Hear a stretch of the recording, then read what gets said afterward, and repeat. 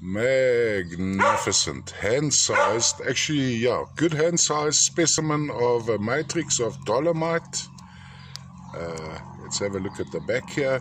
Solid dolomite, size-wise hand-size, so pretty large, with these big chunky dioptase crystals sitting on this matrix, which has almost a pinkish to greyish undertone.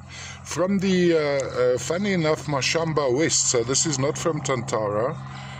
Also what we have is a slight dusting of some needles of malachite. Wouldn't quite say fibrous malachite.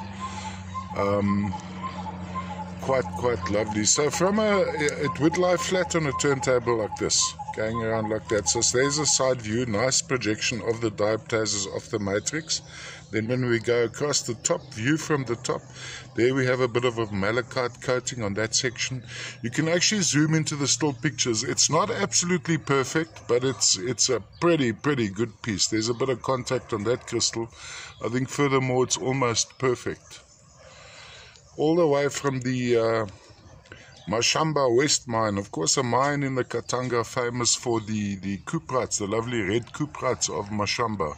In this case, lovely dark green, emerald green, some may call it copper emerald, or dioptase also meaning imitation emerald. So almost gem faceting size crystals sitting on here.